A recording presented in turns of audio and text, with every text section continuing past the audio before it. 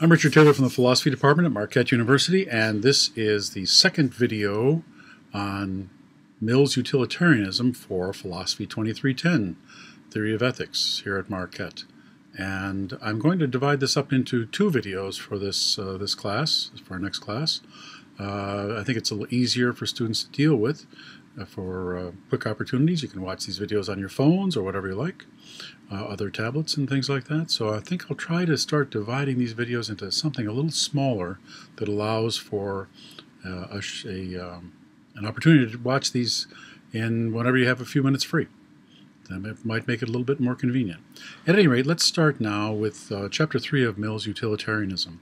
And Chapter 3, as the title indicates, is on the sanction of the principle of utility, the ultimate sanction.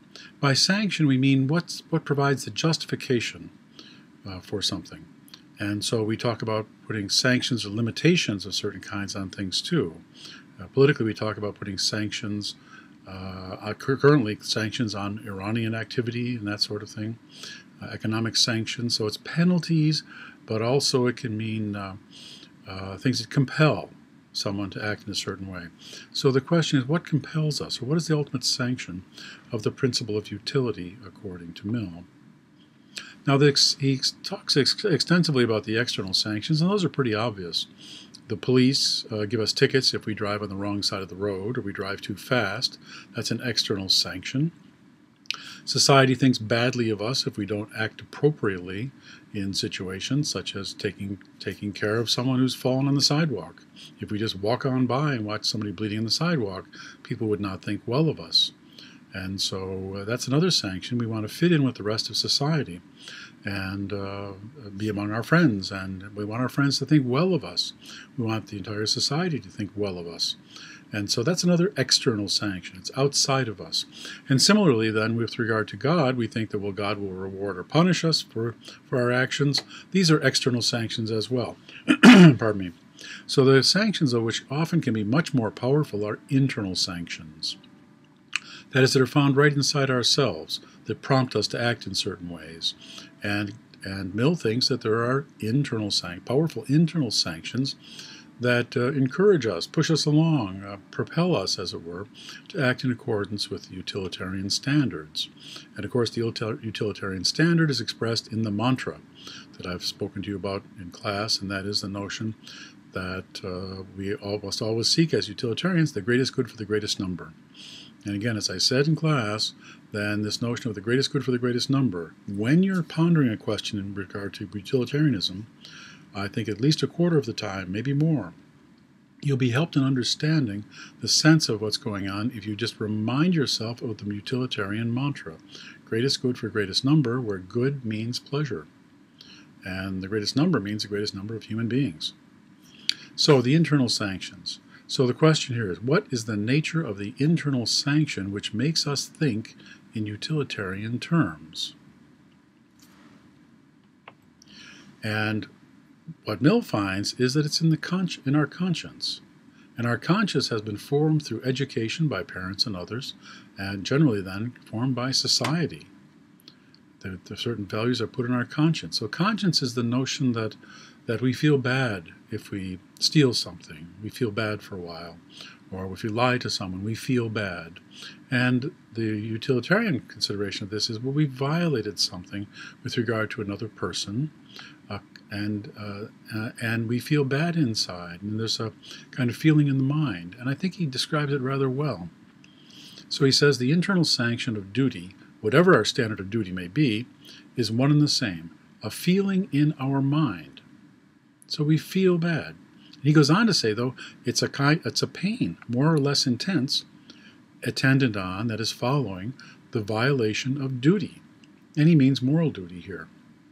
So when we don't follow our moral duty, like telling the truth to a friend, then we have a bad feeling, a feeling in the mind that makes us feel bad.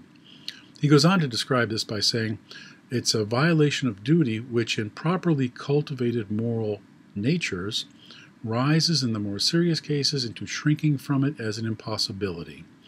That is, if we're properly raised and properly cultured, our minds and our moral natures, we avoid having this terrible pain in our minds and make it an impossibility then that we would lie or that we would steal or that sort of thing.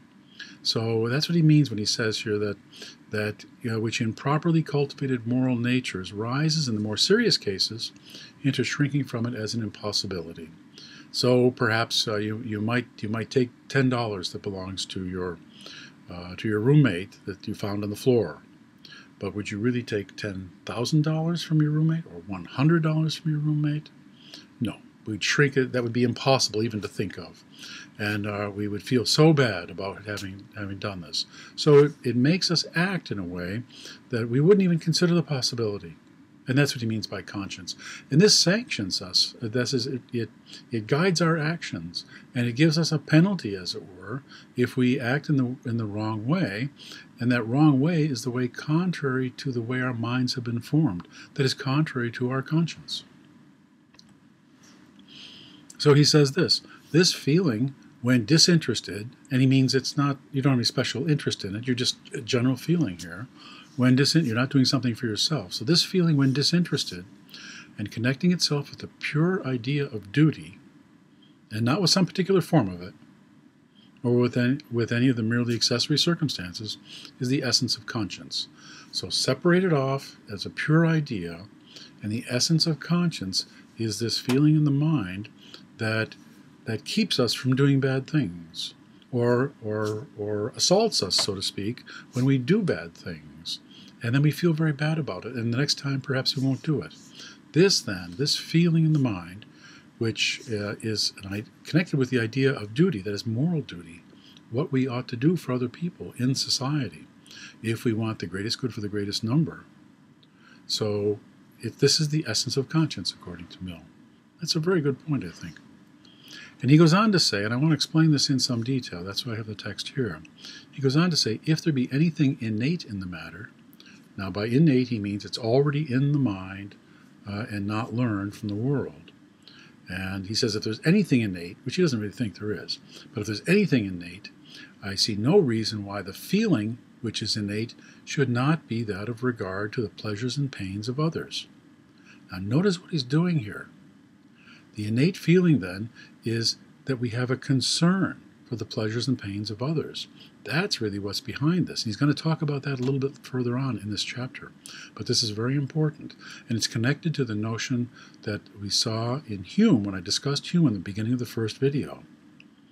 So Hume thought that what really compels us to work together in a society is our sympathy and our feelings for our sympathetic feelings for other human beings. So I'll go on here then.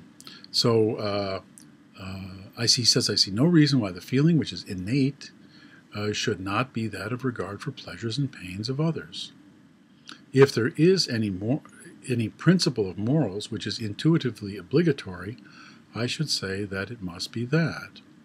Now what he means by intuitively obligatory, we already know it's an obligation. He's sort of hinting at the idea that Kant has, that we already know before experience we already know our obligations toward others, our duties toward others. He doesn't really mean that here because he thinks it's all learned. But if you want to say that there's something innate, it really is the innate desire for pleasures and avoidance of pain, that we in some way, because of our social sympathies, we'll see that later, because of our social sympathies, our care for other people in the social context, then we will not do things against other people. So it's almost innate. It's almost as if it's built into us. But in fact, it turns out, according to Mill, to be something we've learned. So moral feelings. Here's Mill's view, and he states it very clearly. He says, my own belief, the moral feelings are not innate, but are acquired. They are not, for that reason, the less natural. So our moral feelings, he thinks, are in some sense natural, but they're not innate. They're acquired. And by acquired, he means that they're learned in the context of society. And of course, they're going to be learned and encouraged by parents to care about other people, to act as a good citizen, etc., and taught to children in that fashion. So they're not innate, but they're acquired. And so these moral feelings are trained in us by our parents and our society. However, Mill does not think there is a natural basis of sentiment for utilitarian morality. That's what he says. I'm sorry, he says there is. I misspoke there. Mill does think there is a natural basis of sentiment for utilitarian morality, and this is the connection with David Hume. I mentioned before that Hume brings up the notion of social sentiment, and when he rejects the idea of some kind of implicit contract we make to cooperate with everybody in society. Hume says there's no such contract, but rather it's on the basis of our feeling, and that feeling is natural to us as the social animals we are. Mill goes on to write then, but there is this basis of powerful natural sentiment. The word sentiment is feeling. It just means feeling. There is this basis of powerful natural sentiment, and that it is which, when once the general happiness is recognized as the ethical standard, will constitute the strength of the utilitarian morality. So once we recognize that the general happiness, the greatest good for greatest number, is the ethical standard, then in fact we'll see that this feeling is a foundation for the strength of the utilitarian morality of greatest good for greatest number. He goes on to say this. This firm foundation is that of social feelings of mankind. See, this is why I brought up Hume earlier. So it isn't just everything greatest good for greatest number and it's all pleasure, but there's also something very important here in the social feelings of mankind and how we care for one another as social animals.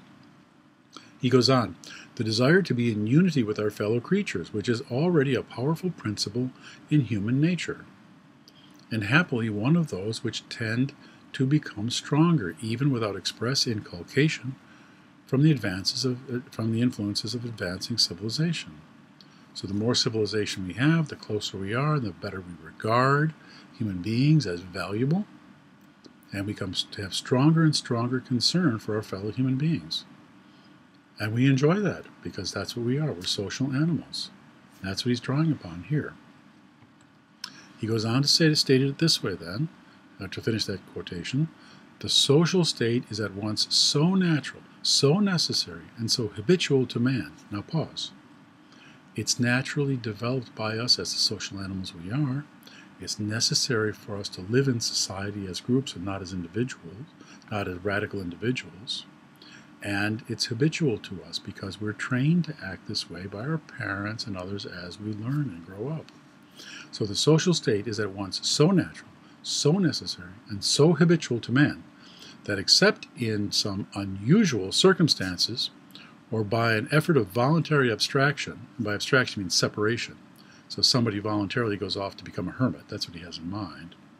He goes on, a person never conceives himself otherwise than as a member of a body. I think of myself in a social context. I'm a member of a family. I'm a member of the community. I'm a member of the Marquette faculty. I'm a member of the Marquette community. I'm a member of the city of Milwaukee. I conceive of this all in this way, and that's how I conceive of myself. He goes on, and this association is riveted more and more as mankind are further removed from the state of savage independence. So the more we're away from that notion of dog-eat-dog kind of thing that I indicated in the first video was the concern about the state of nature, where justice is whatever the stronger can get.